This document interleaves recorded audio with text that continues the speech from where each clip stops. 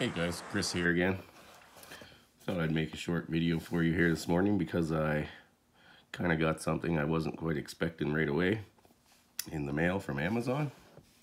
And this item had some pretty mixed reviews, but I'm doing early, more affordable Christmas shopping.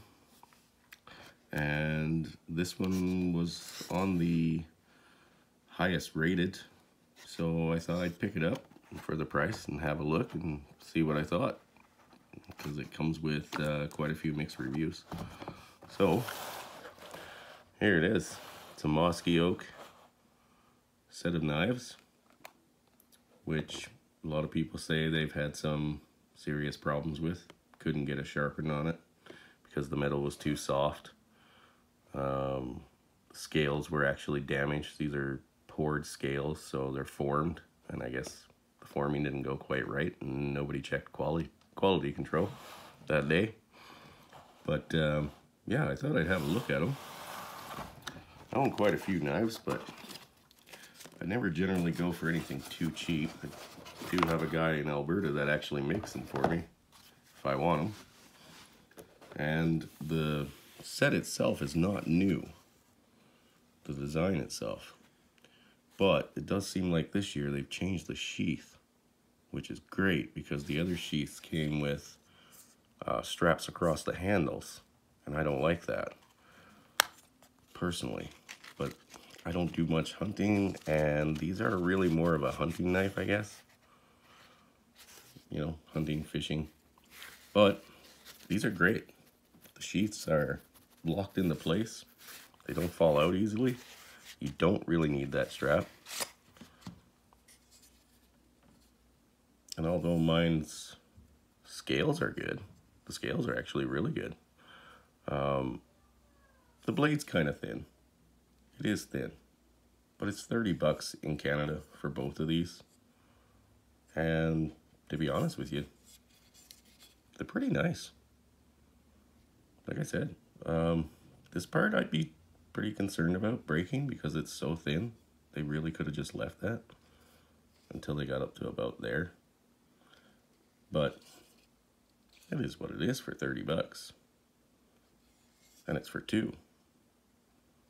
A lot of guys were saying that they couldn't get the blades to actually sharpen to the point where you could cut paper or shave your arm. Well, I've got a hell of a lot less hair right there and some skin, because it took the hair and little bumps that basically on everybody's skin right off. And although there was some problems with the honing, and I think that's where they're having their issue, is it's not honed properly all the way through.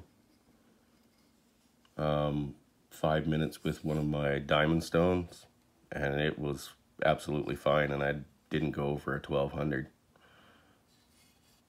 This thing right now will cut through just about anything. I'm not going to beat on it with a hammer or try to cut logs with it because I don't really see the point. They aren't really meant to be abused like that. And like I said, for 30 bucks, you can't go wrong on two, because you also get the other one. In the States, I believe you can buy these separate, but I got them in a set. And if you still want to gift them separate, you can. So same kind of sheath, it's very well locked in there. The gut ripper, or rope cutter, whatever you prefer to call it, is quite sharp. So no problems there. But again, on the honing of the edge, pretty much the same deal with this knife. Although it was sharp enough in places to shave your arm and cut paper when I got it out of the box, I did take them out of the box and kind of look them over and hone them in properly. So, and my scales are great. You can unscrew them. Extra bonus right there. Has room for a lanyard if you want one. And yeah, for 30 bucks, I mean, if you want, you could split these up and gift them 15 bucks each, right? and they're really decent looking hunting knives. So yeah, if you guys want to try it out, I definitely recommend it for the price. The handles are a bit short. I don't have the biggest hands, but the handles are a bit short.